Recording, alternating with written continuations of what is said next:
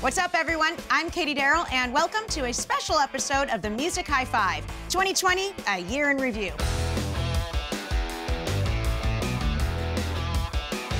Starting off, here are 5 artists that made 2020 bearable. Number 1, AC/DC. Longtime rock veterans AC/DC gave a little light of hope to 2020. Who are we kidding? It was more like a lightning bolt of hope. Their album, Power Up, shot to number 1 and became the fastest-selling album of 2020.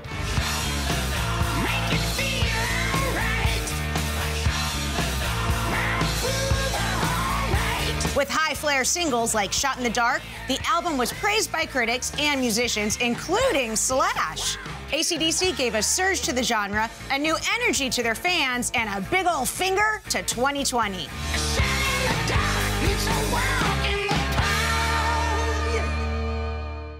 Number 2, the Rolling Stones. The Rolling Stones delivered for us in 2020 with the release of their Goat's Head Soup Deluxe box set, restoring tracks to their full glory and giving us never-released songs like Scarlet your front door, Scarlet, and Crisscross.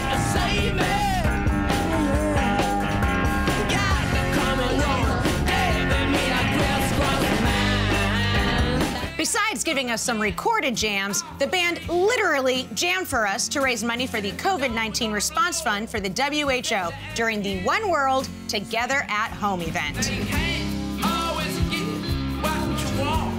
Which did leave some people wondering and applauding drummer Charlie Watts for his major air drumming skills. Rock on, Charlie.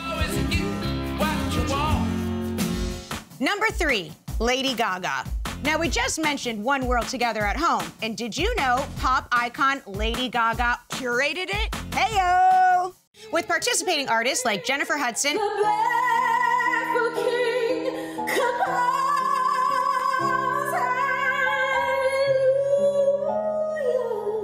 and Sir Elton John. I'm still standing after all this time, backing up the piece left of my life without you on my mind.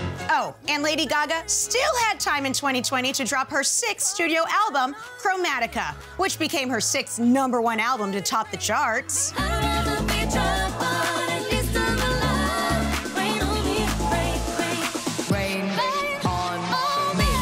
With funky pop anthems and positive messages, the album made it feel kind of okay that 2020 was raining on our parade. Number 4, the duo of Cardi B and Megan Thee Stallion. What the WAP? This dynamic duo is taking our number 4 spot because their WAP song distracted us for more than a hot minute. And boy, did we need that. Running me, talk your style, bite your lip, ask for a call while you ride that. Cardi B and Megan Thee Stallion proved to be too shocking for the internet when they dropped their collab WAP.